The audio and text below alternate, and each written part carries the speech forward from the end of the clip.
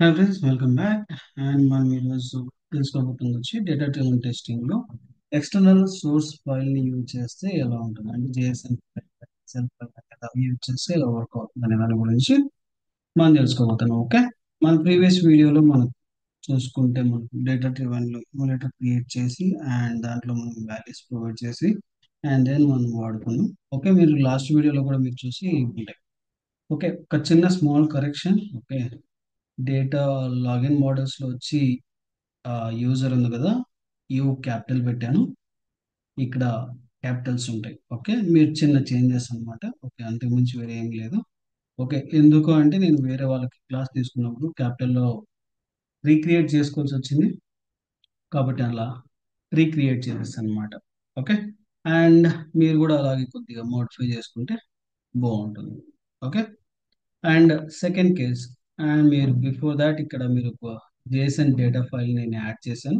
ఆ similar format గా మీరు కూడా డేటా ఫైల్ ని యాడ్ చేసుకుంటే బెటర్ ఉంటుంది. మరి ఎలా యాడ్ చేయాలి అంటే జస్ట్ మీరు ఒక ప్రాజెక్ట్ మీద రైట్ క్లిక్ ఇచ్చి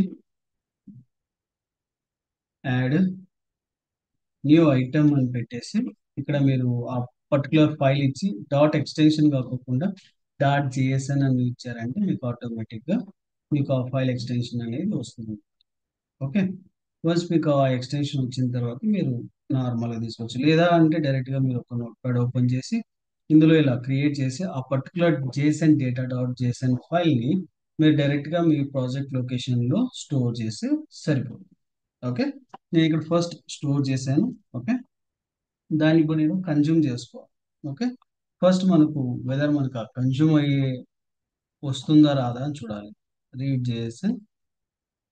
ఓకే, ఈ పర్టికులర్ దాని ద్వారా మనము ఆ పర్టికులర్ వాల్యూని రీడ్ చేద్దాం. ఓకే, ఆ స్ట్రింగ్ ఫైల్ పాత్. ఓకే, ఇక్కడ మన ఫైల్ పాత్ అనేది ప్రొవైడ్ చేయాలి. మనకి ఎక్కడైతే ఫైల్ ఉంటుందో ఆ పర్టికులర్ ఫైల్ లొకేషన్కి వెళ్ళేసి ఆ పర్టికులర్ ఫైల్ లొకేషన్ కాపీ చేసుకొని ఇక్కడ పేస్ట్ చేద్దాం. ఓకే, అండ్ దెన్ మనకు పాత్ వచ్చిన తర్వాత ఆ పాత్ ని మనం ఫైల్ ని రీడ్ అవుట్ చేయాలి. ఓకే, ఆ ఫైల్ ని మొత్తం కన్వర్ట్ ఒక టెక్స్ట్ ఫార్మాట్ లెక్క చేయాలన్నమాట. ఓకే, అందుకోసం మనకు ఫైల్ అనే మెథడ్ తీసుకుని అందులో రీడ్ ఆల్ టెక్స్ట్ ఫార్మాట్ అని ఉంటుంది. ఆ పర్టికులర్ మెథడ్ తీసుకొని ఆ ఫైల్ పాత్ ని అందులోకి పాస్ చేయాలన్నమాట. వచ్చిన ఈ వాల్యూని మనము ఒక స్ట్రింగ్ లో అంటే వేరియబుల్ అని JSON స్ట్రింగ్ అనే ఒక వేరియబుల్ లకి స్టోర్ చేస్తుంది. ఓకే, అండ్ దెన్ మనకు ఈ వచ్చిన ఈ ఫైల్ ని మనకు ఎన్కోడ్ డికోడింగ్ ఫార్మాట్ లోకి చేంజ్ చేయాలి. ఎందుకంటే పర్టికులర్గా టెస్ట్ ఫార్మాట్ లో ఉంటుంది కాబట్టి మనం డికోడింగ్ ఫార్మాట్ లోకి చేయాలి. ఎందుకంటే మనకు ఈ లాగిన్ మోడల్ వచ్చి యూజర్ అండ్ పాస్వర్డ్ అనే ఫీల్డ్స్ తో ఉన్నాయి కాబట్టి అవి మ్యాచ్ అయ్యే విధంగా కన్వర్ట్ చేసుకోవాలన్నమాట. ఓకే, అప్పుడు ఏం చేస్తుంటే JSON serialize. Okay, JSON serialize dot deserialize. Okay, ఇందులోకి సారీ ఇందులో ఫస్ట్ మనం ఏ దాని ప్రకారం మనం చేద్దాం అనుకున్నామంటే login model login model డీసీరియలైజేషన్ format లో చేస్తున్నాం. ఏదని చేస్తున్నాం? JSON string.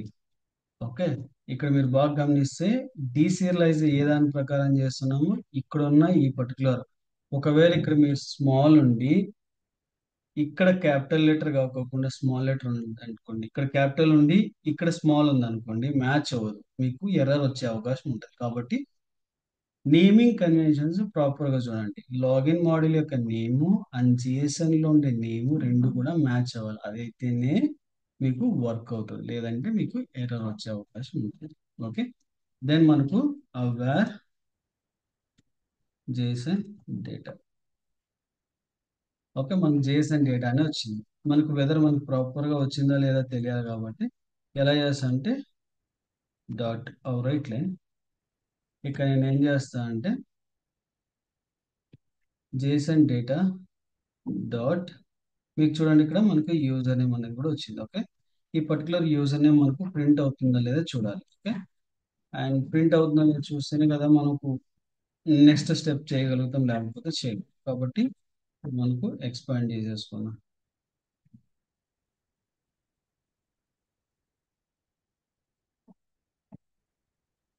రన్ చేస్తున్నాం.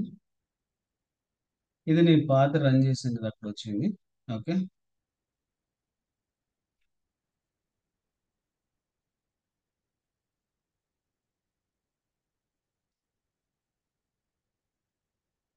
కొద్ది టైం తీసుకుంటుంది.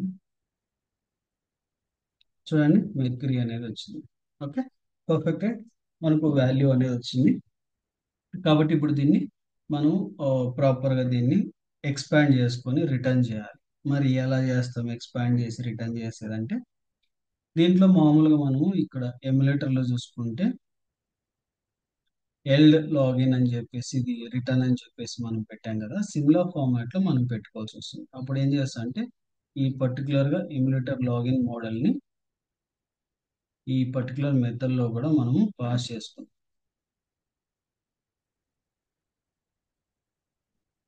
ఓకే,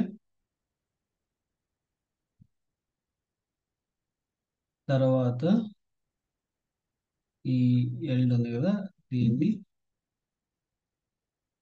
ఇక్కడ పాస్ చేసేసుకొని జేసన్ డేటాని రిటర్న్ చేసేస్తాం. ఓకే, జేసన్ డేటాని రిటర్న్ చేస్తాం.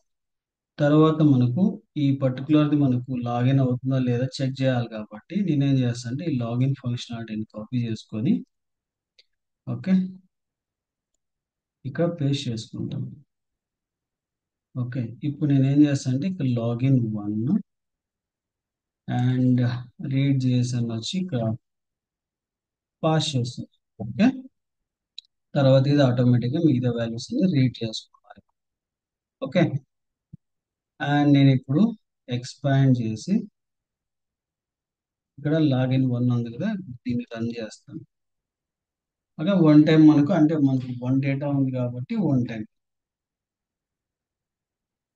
చూడండి మనకు పర్ఫెక్ట్ గా లాగిన్ అయింది.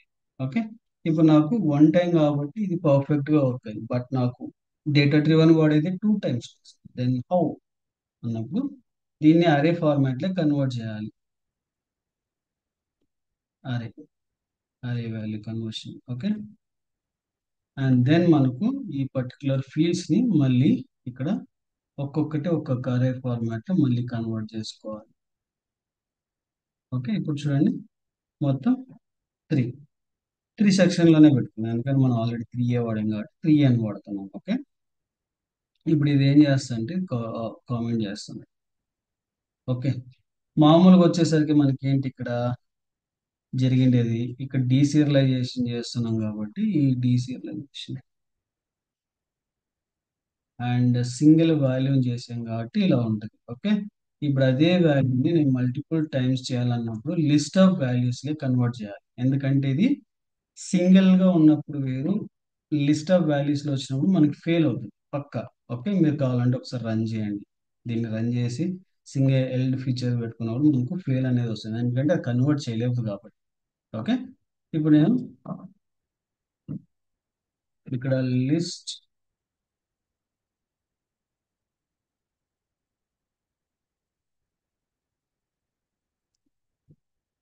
Okay list of login model convert చేసాం. Okay, list of model convert చేసి ఇది నేను ఏం చేస్తాను అంటే జేసన్ లాగిన్ మోడల్.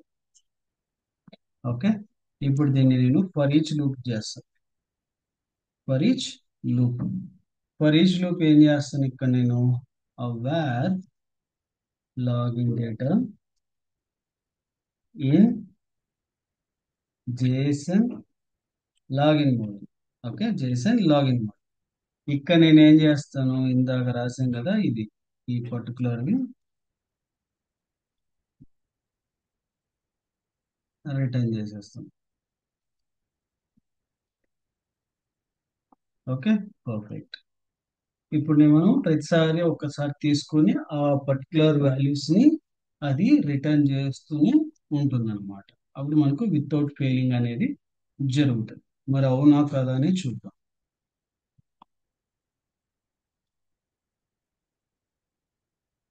ఇప్పుడు మనం చేస్తున్నది మల్టిపుల్ వాల్యూస్ కి. Okay, 3 times 1 and second time and మనకు థర్డ్ టైం. చూడండి, పర్ఫెక్ట్ గా వర్కింగ్. 3 times 3 కేసెస్ గా పాస్ట్. ఓకే, ఇలా మనకు 3 times. అండ్ మనకు ఇంకా ఏంటంటే, ఒక్కవేళ నువ్వు అక్కడ స్మాల్ కేసెస్ ఇచ్చావు, JSON లో వచ్చి స్మాల్ కేస్ ఇచ్చావు, అండ్ లాగిన్ మోడల్ దగ్గరికి వచ్చేసి క్యాపిటల్ లెటర్స్ వచ్చాయి. ఇలాంటి కేమ్ లో ఎలా చేసుకోవచ్చు అంటే, దిర్ ఈజ్ ఎ వే అన్నమాట. ఓకే, ఇది 100% వర్క్ అవుతుందని గ్యారంటీ ఇవ్వలేను, అట్లా అని చెప్పి వర్క్ అవ్వదని కూడా చెప్పాను. ఓకే, ఇక్కడ JSON స్ట్రింగ్ ఉంది కదా, దీని తర్వాత కామా తీసుకొని new JSON serialization options. Okay, and two curly braces. ఇక్కడ మీరు property name case insensitive equal to true అని వాడాలి. ఇప్పుడు ఏమవుతుందంటే, ఒకవేళ మీరు ఎక్కడైనా కానీ నేమింగ్ కన్వెన్షన్స్ డిఫరెన్షియేషన్ లో ఉన్నా కూడా మనకు ఇది 100% వర్క్ అవుతుంది అనమాట. ఓకే, ఇప్పుడు ఒకవేళ నేను ఇక్కడ యూజర్ పాస్వర్డ్ ఈవెన్ నేను కూడా ట్రై చేయలేదు, మీకోసం నేను ట్రై చేస్తున్నా. ఓకే,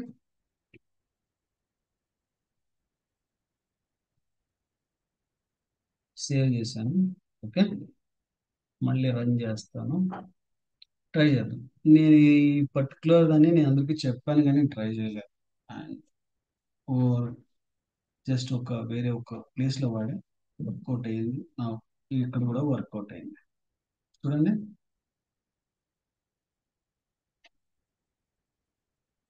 మీకు క్వశ్చన్ రావచ్చు, ఇప్పుడు నేను అట్లా లేకపోకుండా డైరెక్ట్ పీకేద్దాం, నిజమా కాదా చెక్ చేద్దాం అని. ఖచ్చితంగా మనకు వస్తుంది, మన హ్యూమన్స్ కాబట్టి. ఇప్పుడు అది అవునా కాదా అని కూడా చూసేస్తే మనకు క్లియర్ అయిపోద్ది.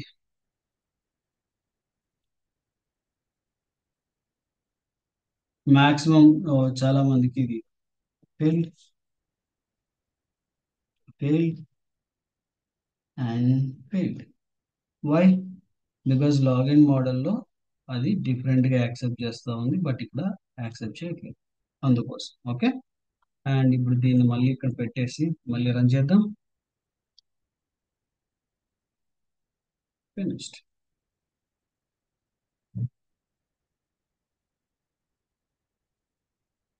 పర్ఫెక్ట్.